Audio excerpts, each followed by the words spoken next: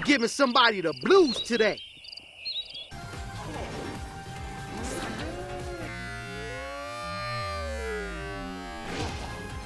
Welcome back to the channel. Today I have something interesting to talk about. So first, I got this idea from a subscriber of the channel. The Canary says, can you please talk about Tekken Mobile? Like, I really missed that game. And I said, what aspect do you think I should cover? And Canary says basically that I should sort of talk about why the game Tekken 7 always makes these mobile games, and then they put them up on the store, and then they take them down, you know, right after, right?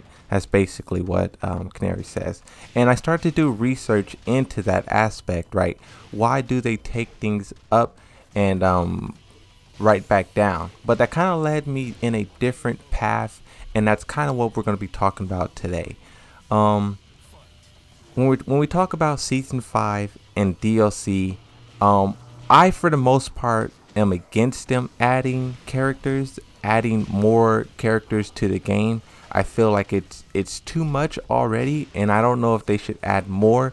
But the sort of idea that I had for a potential update, I thought was really cool. So I wanted to talk about this in a video, and I want to sort of share my thoughts with you guys and see what you guys think, right? So this could either be for a Season 5 Battle Pass, but what I really think this can shine, and this would be really cool, if it was when Tekken 8 comes out, you know, once it's announced and all that. I think what they could do for that game, instead of just doing Season Passes that's like random, I think if they had a story expansion or like a themed Season Pass, like if you look at games like Fortnite or Call of Duty, when they do their passes, their season passes, it has a theme. You know, Call of Duty, they have the theme where it's Rambo and it's all the 80s action heroes or whatever. Fortnite, I know they have like this alien thing going on right now. So something that I was thinking they could do for Tekken is sort of a Tekken mobile theme. And I know it sounds kind of lame at first, but there's 3 characters that I think they can add that will make it amazing. It can be amazing.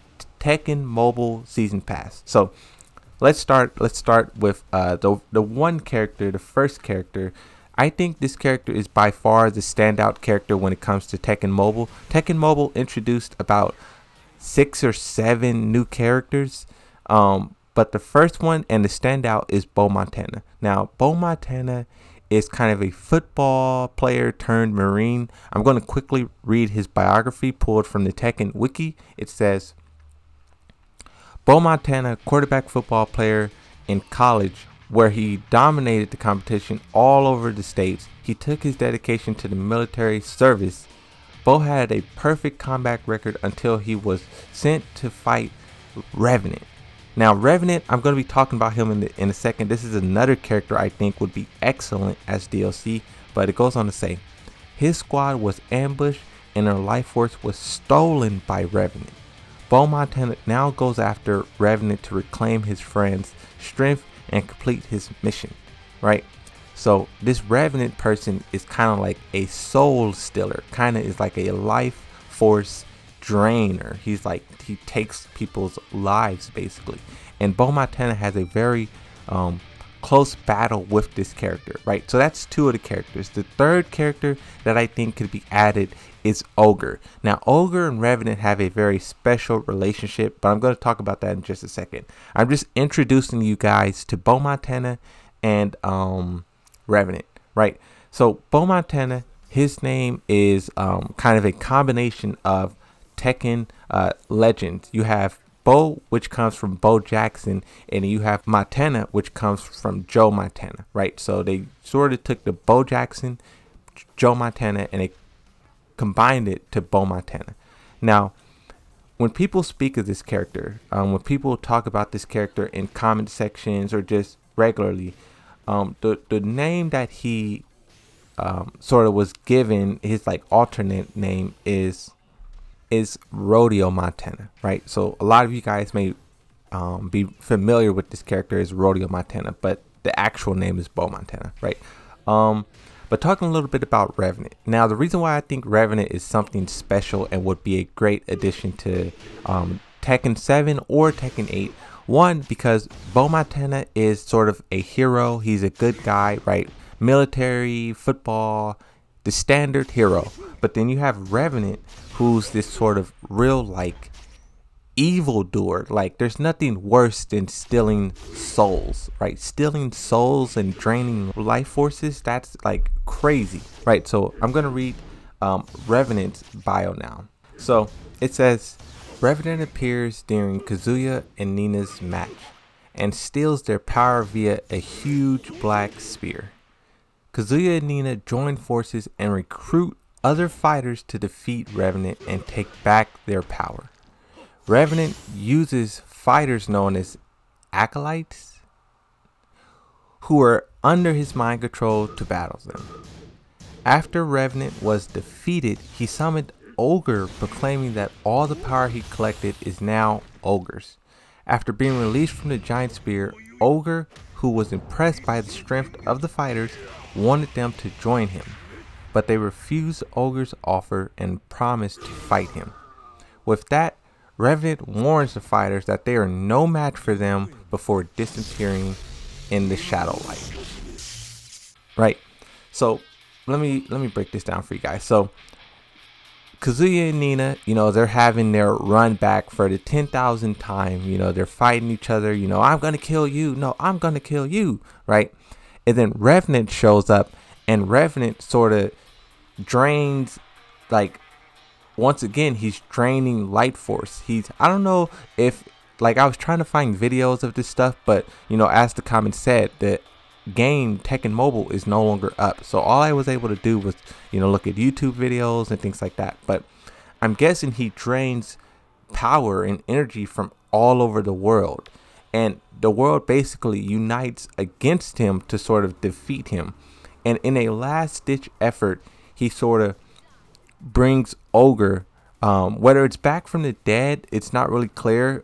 Ogre did get killed in, I believe, Tekken 3 or 4, but he summons Ogre, and basically they retreat to sort of fight again.